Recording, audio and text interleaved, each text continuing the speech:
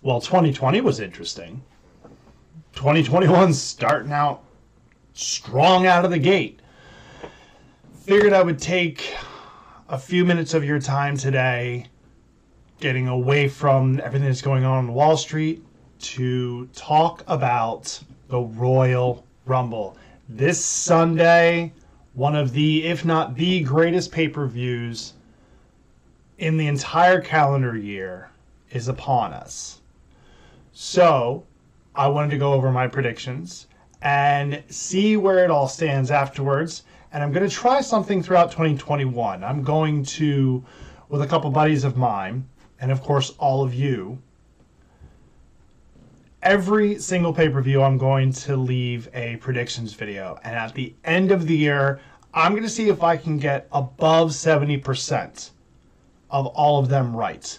I will typically do them in the middle of the week on a Thursday, release on a Friday when this video comes out, and we'll see where we stand. Now, there's still SmackDown. It hasn't not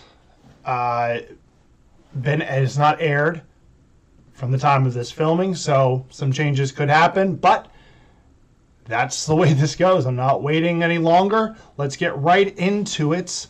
We're going to first start with the U.S. title. It's going to be a very quick one. I feel the story has been okay, such as everything else on Raw that has been either okay or subpar at best. I think Lashley is going to retain over Riddle in this. I'm about 70% sure on this one. Not completely positive, but I feel it's leading towards something else. I feel that there is. I don't know. I don't see Lashley losing it, at least not on the first one. Let's go into the IC title over on SmackDown. I'm about 90% sure on this one, with everything that I've read and all the tea leaves and all the tarot cards, which I'm not looking at.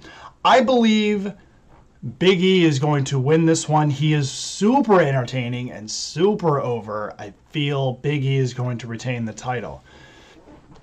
Now let's go into the women's tag team titles, which, if you've forgotten that they're on the show, it's completely understandable. They're not really doing anything with them. It's fine. Back in 2018, they got rid of the automatic rematch clause when all four members of the McMahon clan came out and said, "You are all the authority. We are not going to have an authority figure." Adam Pearce may or may not be the general manager, but we can't say that. We can't say he's the general manager. We can't do that. Shh.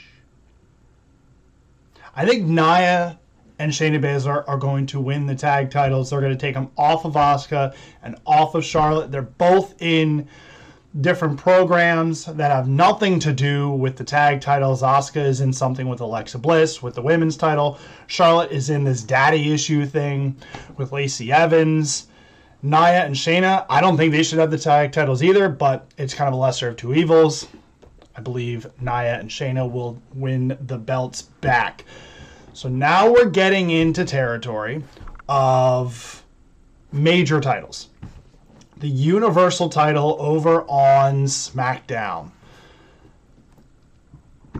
95% sure that this is going to be a drag-out fight between Kevin Owens and Roman Reigns, but Roman Reigns will indeed retain. It's probably not going to be for the faint of heart. It's probably going to be similar to what we saw with the Usos and Roman Reigns when he came back. It's just gonna be something a little brutal. It's a last man standing match, and Kevin Owens is not gonna stop. So I got Roman Reigns winning that. So the WWE title, Drew McIntyre versus Goldberg. What are we doing? I'm a Goldberg fan. But come on! you want to look at this and say that Drew McIntyre is going to win because they seemingly have the entire system behind him, backing him. The machine's there. But Goldberg is back. And they keep playing up the facts that he's never won this title. But they're also playing up the fact that every time he's returned for a title, he has won the title. So they're playing two different stories in front of you. And I have written down Drew beating Goldberg. I hope I'm wrong. I really hope I'm wrong. But I think Goldberg is going to beat Drew McIntyre for the WWE title. And WWE can do what they want. They can press a button and the sound can be whatever they want. They don't have to deal with the resounding boos. So, at the Royal Rumble 2021, I believe Goldberg is beating Drew McIntyre for the WWE title, and he will go into WrestleMania to face someone. Okay. The Women's Rumble match. So the way that I have this written down here, I have some surprises, who I think will be the Final Four, and who I think the winner will be. My surprises in this match, I can see Raquel Gonzalez from NXT coming in and eliminating a good handful of people, give a strong showing. I feel it'll give some mainstream eyes onto the NXT product, especially with the rumors of them moving to Thursday when they go to Peacock. I don't know if it's actually been confirmed or not. But when they move over to Thursday, there's going to be no competition with AEW. So they want to get some of those mainstream eyes. I feel Raquel Gonzalez and Rhea Ripley are going to be in the Rumble. And I feel one of them is going to eliminate the other. So I think they'll both be in there. I think this is where we get the return of Eva Marie in WWE. She has been down in the Performance Center training. I think this is a good opportunity for her to return. I think we're getting Melina. She has since gone on Cameo and said that she was having, I believe, leg surgery. Okay, sure. I'm pretty sure she'll be there. There was some rumors that she was really irritated that something got leaked of her return before, so it got scrapped. I think Melina will make an appearance. So now these next four, it's interesting because the Royal Rumble, on the women's side, this is only their fourth year, I believe, third or fourth year, so they don't have a stable build-up. So you can typically count on surprises in the Rumble. Usually ones from NXT, some one-off returns like Tori Wilson we've had in the past, Trish Stratus we've had in the past. I think this is where we're going to get Taya Valkyrie coming in. She was a standout star over an Impact. Her husband is already in WWE and John Morrison. I think this is where we get her into the mix. I also think this is where we get Tessa Blanchard into the mix, and that'll be interesting if they both are in the Rumble at the same time. I also think this is where we get Becky Lynch returning to WWE. And I think number 30 is going to be Ronda Rousey herself. That, on its own, will be something entirely hysterical and crazy, I'm sure.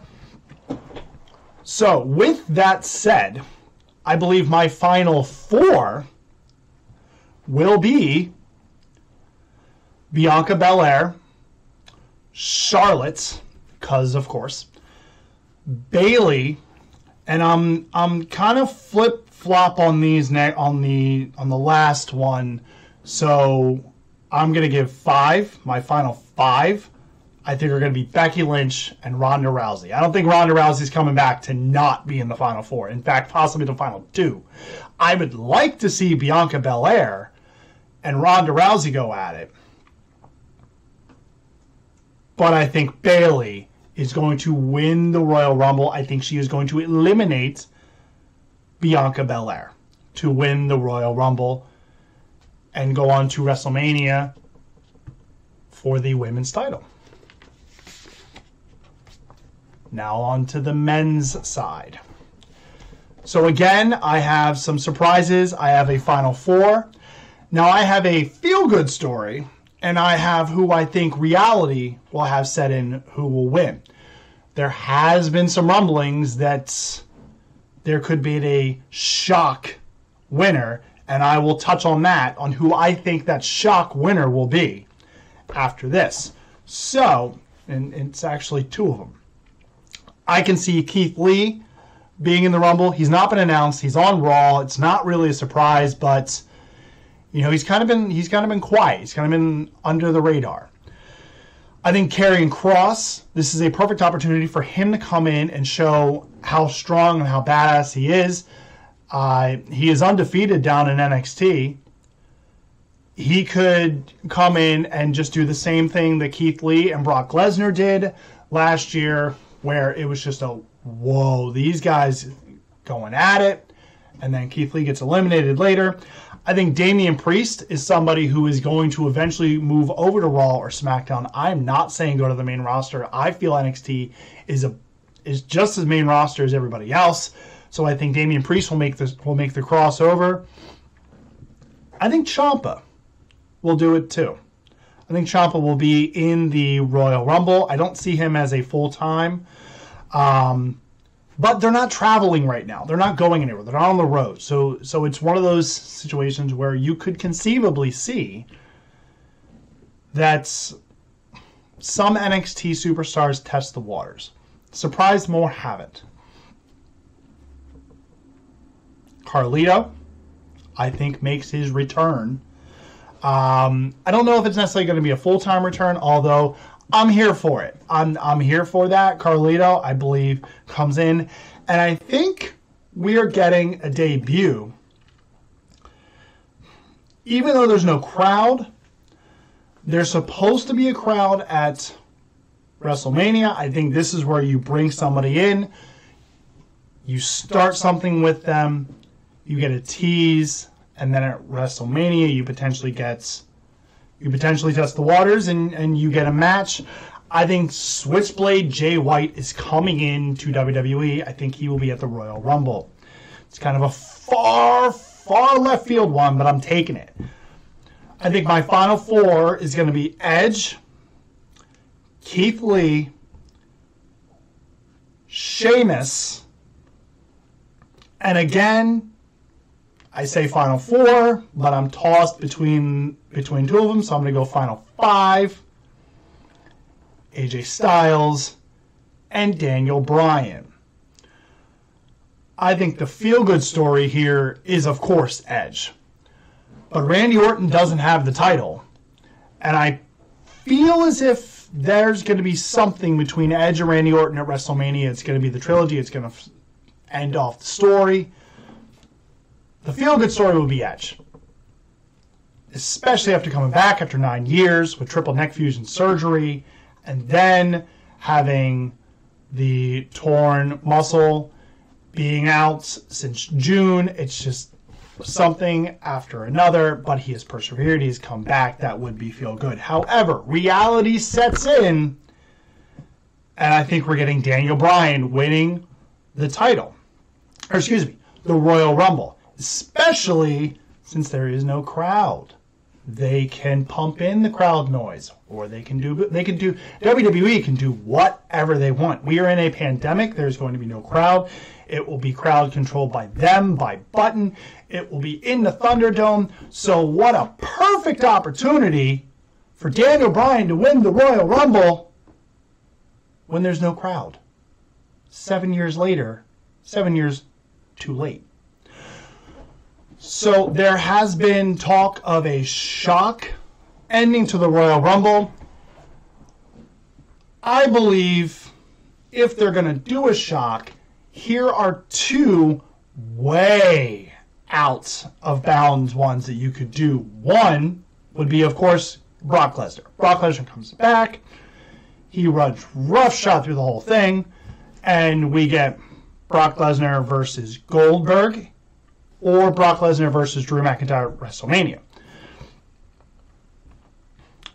Excuse me. The other one is a little bit more out there. Let's say Drew wins and retains the WWE title over Goldberg.